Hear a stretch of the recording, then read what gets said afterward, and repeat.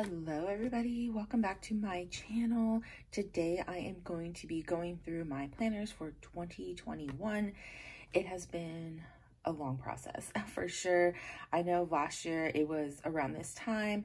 I actually had already had all my planners set up, and I think I only had about, let's see, I think I only had 4 planners, and that's still kind of the same.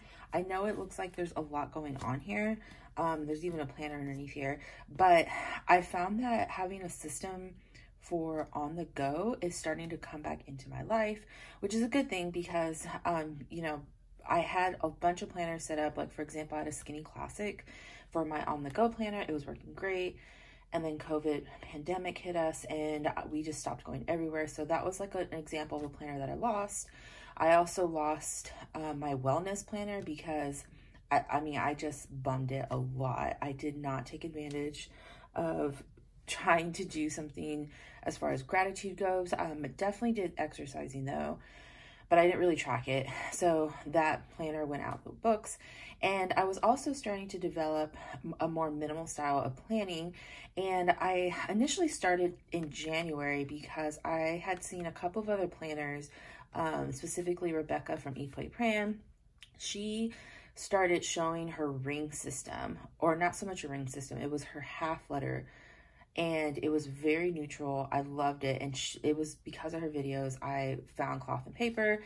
And from there, it was like a whole transition for it. And then for my birthday, I got the subscription box. And so I've been doing Cloth and Paper ever since then, and building different sizes, mostly a half letter and a mini HP, but I'm also thinking I might incorporate a pocket planner, but we'll see how that goes for next year for it. But yeah, so it took a lot of getting to this point here because I had to take a step back and realize, okay, this is where you started for 2020. This is what happened down the road.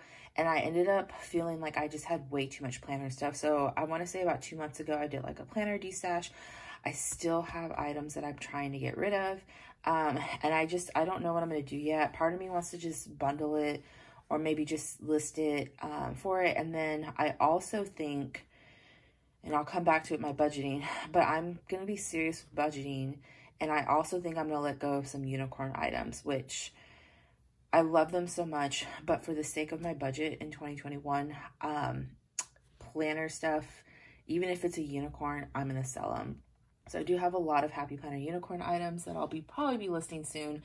I just have to get in the mindset of it's okay, you can let them go for them. So that was like my transition in 2020. Started off with all of these goals, and then they just, like, I'm sure like many of us, they just started dwindling down. And what I ended up with at the end of 2021 was simply my budget planner, my teaching planner, and then a half letter system as well.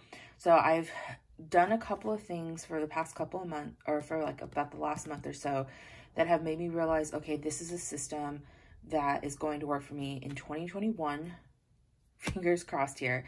But I've either used it for most of 2020 or I'm going to start pushing it into 2021. But part of my system now, which you'll see, are printables. And I have found that that is a lifesaver when it comes to skipping a week. And it happens. It happens for me. Sometimes I just get really busy with work that I don't fill it in for my everyday carry planner. Printables are going to ease that for me. So again, I have my new planner lineup here. I am currently using all of them except for one, and it's this big guy down here that I'll show you guys. But in this video, I'm going to go through each one just briefly. I'll just kind of flip through them, and then I will do individual planner videos for showing you guys how I plan on using them. All right, y'all, I moved everything out of the way so that way you can look at them one planner at a time. And I'm going to start with this one here. This is technically the new planner in my lineup that I am not currently using. And this is the Happy Planner Big Lettering planner. And this says Love Letters 2021. So this will officially start in January 2021. And I am hoping to use this to work on lettering for the entire year. I still need to kind of go through and put my name on here. I honestly haven't looked at this in months because when it first came out, I grabbed it, knew I would use it, and I was desperate to use it right away. But then I saw that some planners or some planner Instagram accounts are going to be doing challenges. And so I want to kind of work my way with them. I don't know if they're still doing it though. So I think I might send them a DM and just kind of ask, hey, are you still planning on doing like a word of the day or what to practice for the month?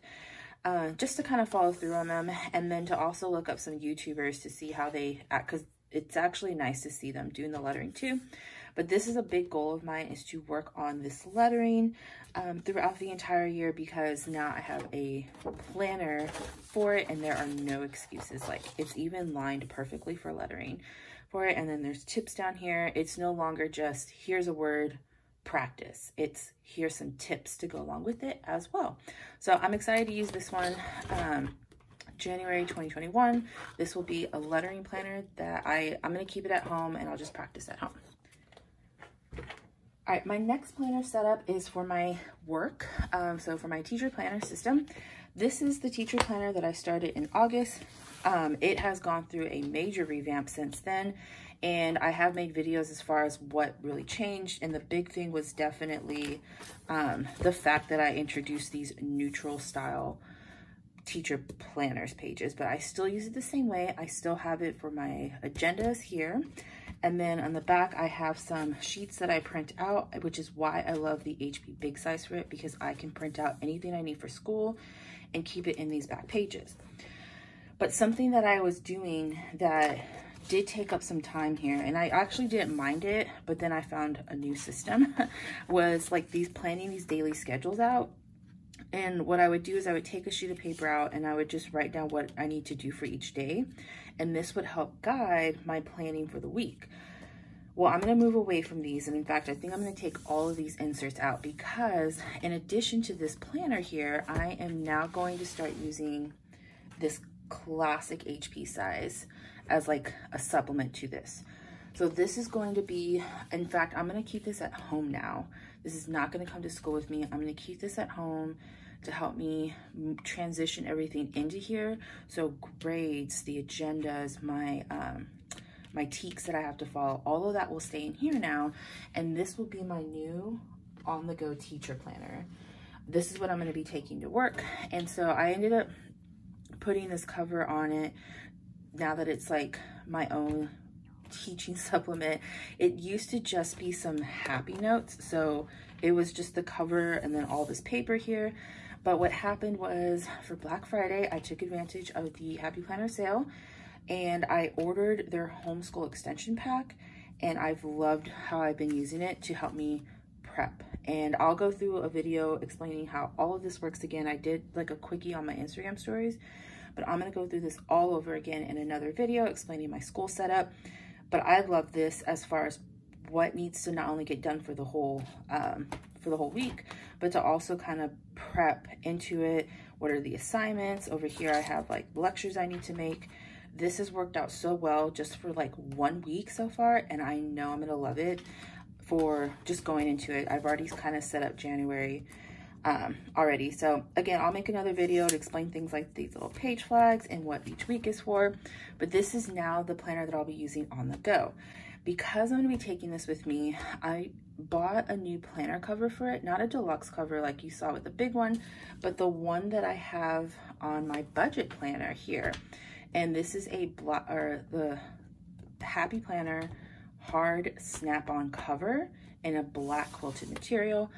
I only have one. It's always been for budgeting, but now that this is going on the go, during that Happy Planner sale, I bought another one. So when that comes in, that's gonna go on here.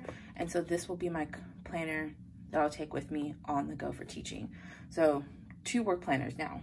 Gonna be crazy, but I think I'm gonna love how that works much better. Okay, the next planner system is budgeting. So since I pulled that out, I'll just keep it here. Technically, I have 2 planners for budgeting, but I'll kind of move this. I'll talk about this one first here.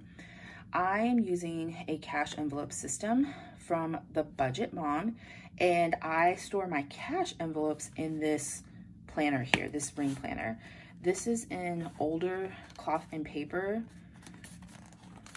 planner cover. It is super pretty. I absolutely love it, but I am not a ring system kind of gal. So I decided I wanted to use this for keeping my cash envelopes. And then I use the Filofax wallet, which I have over here.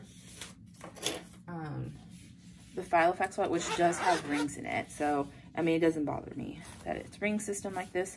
But what I can do now, since I have these punched, I can just transfer them over here if I need to take them anywhere to spend that cash. But this part is technically part of my budgeting system because this is where I store my sinking funds. And in another video, when I go over my whole budgeting system, I'll explain what envelopes are actually in here. So this is technically part of the whole system for my planner lineup in 2021.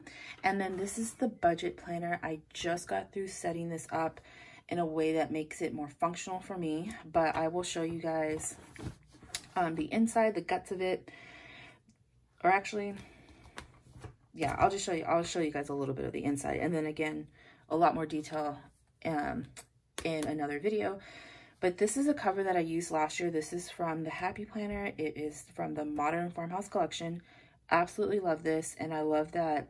I just kind of love the saying here, you are in the right place, to help me jump into my budgeting. Just a little bit of motivation here.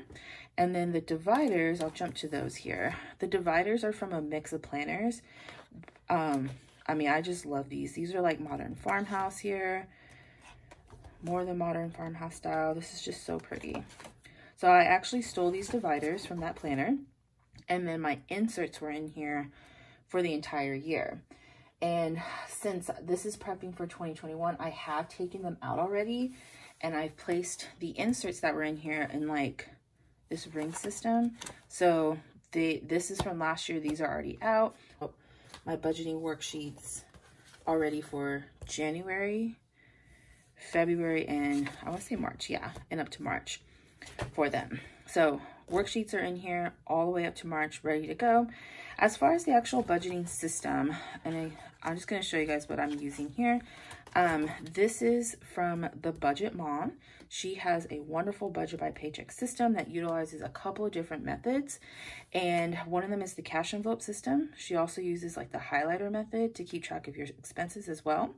And then of course, budgeting by your paycheck for it. And I've used it for a solid year now, and I love it. I honestly have had a lot of speed bumps with it because I didn't follow it exactly, but I am ready to completely commit to like every single thing the way it's supposed to be for 2021. And part of that is tracking your expenses, and then if you run out of money, you stop. For that one, I feel like that was my downfall, is I would go over budget in something that it was bad. So Budget Mom system, check it out if you're interested in budgeting. This is what I will continue to use, and I am going to continue using a digital version so I can print them out on blank Happy Planner paper. So this is her workbook in the digital format that I've already printed out a couple of pages for, and I ended up buying the new one because I wanted these worksheets, and I really liked how they looked. I love the blue, but I also like how they look all together. Like these pages here, this is way different, and I love this look a lot better.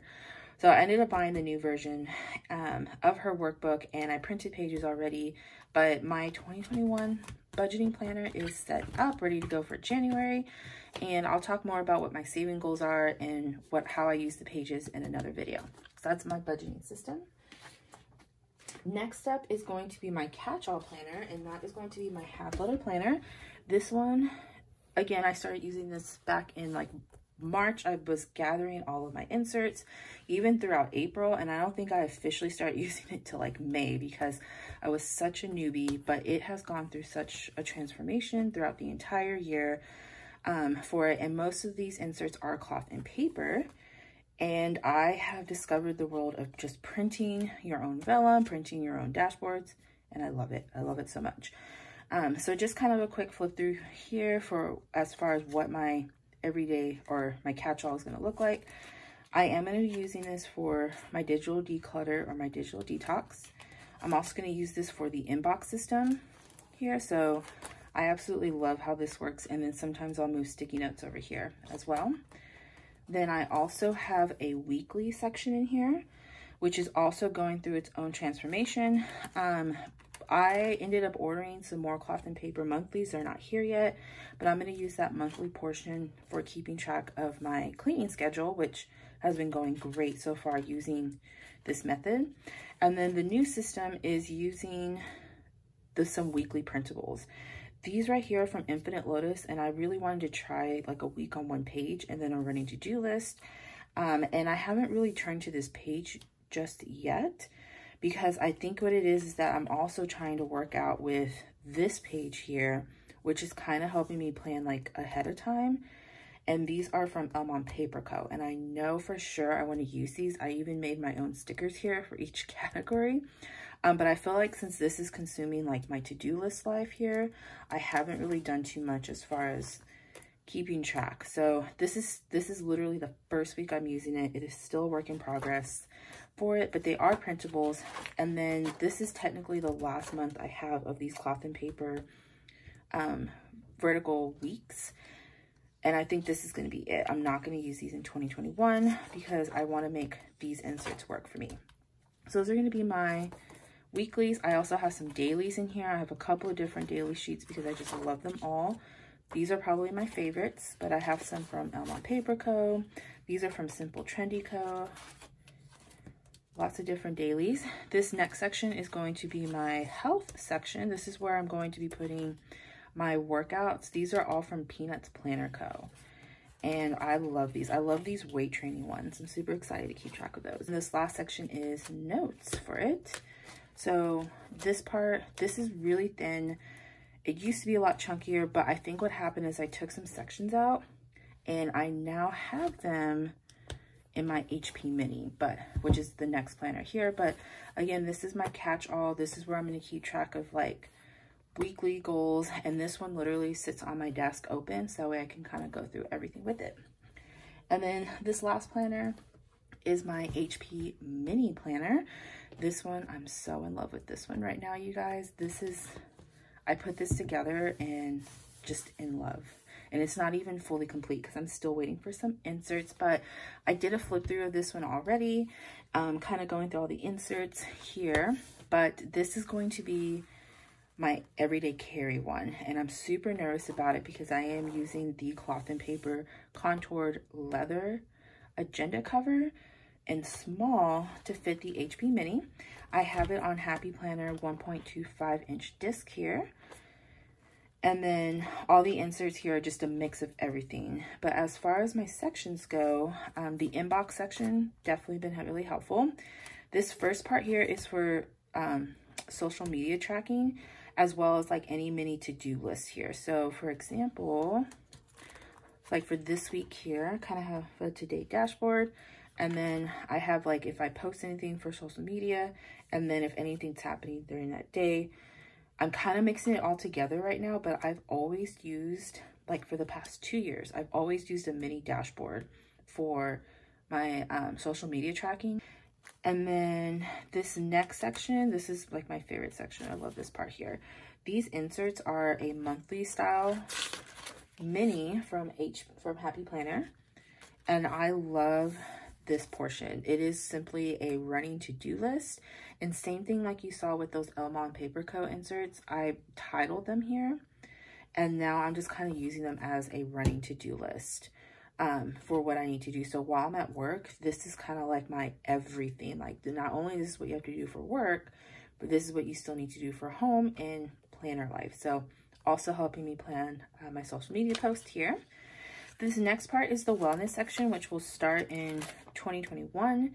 These are some Happy Planner inserts from their wellness planner, and I'll go through what all of this is talking about here, but I am going to change these titles to kind of fit what I need. And I think I just want to print some stickers now to kind of cover it up, but I am going to redo this and incorporate this morning mindset dashboard from Cloth and Paper. So more to come on how I plan on doing my wellness, but I figured, you know, one of the things I'm going to do is like water tracker. And since this is going to go on the go with me, I want this section here so I can mark off my water tracking system, any movement I've done. I'm going to mark that down here. And then of course, if I have time to do a reflection or to answer these questions that I'm gonna be using, then I'll do that on the go. This next portion is my wish list section. Don't have them in yet, but they are coming from Cloth and Paper order that I put in. I want this on the go, especially if I'm maybe out shopping or if I have time to shop online. And that way it's with me at all times of what did I see? What am I buying that person? How much was it marked for? Now is it on sale? I feel like this would be better to have on the go rather than just in my catch-all planner. So I'm going to try this out. This is still a question mark. We'll see if I actually use this or not. And then this one is my 5-year plan from Cloth and Paper. I have been saving it for 2021 and I'm just beyond excited to start using this because I really do need the motivation, and I'll go through what all of these mean and why I did it on sticky notes later on, but I feel like if it's with me, it'll be better just to have it like with me at all times, just to kind of walk around and check it out. But yeah, and then this last section here, this last tab is a note section, and I just have a bunch of note paper back here as well for it. So this is my HP Mini, which is going to be my everyday carry planner. Just to kind of recap my other ones, this is my half letter, which will be my catch-all planner. This is going to stay home. Then I also have my budgeting setup. So this is going to be my budget planner from the Budget Mom. This is also going to stay home. Then I have my teacher planner setup, which is a big planner, and now this small one. This one will also go on the go with me here. And then the last planner I have, which I'm super excited to get started with, is going to be this guy, my big HP letters planner. Love letters planner. There we go.